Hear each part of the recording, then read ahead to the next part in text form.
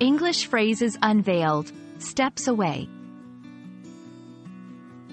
Hello everyone, and welcome to today's English language learning session. Today, we're going to explore the phrase, steps away. It's a common English phrase that you might hear in everyday conversation. Let's break it down and see how it's used in various contexts.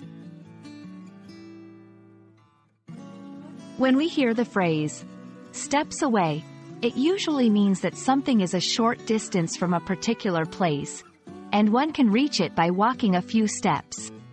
It's often used to describe the proximity of one location to another.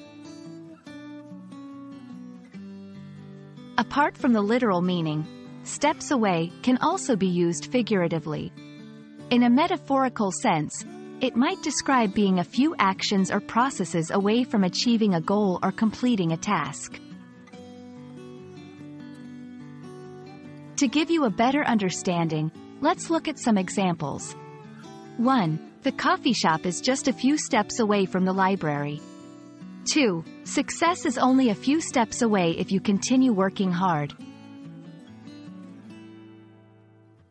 Be cautious not to confuse steps away with step away, which means to move a short distance back or to temporarily leave a place.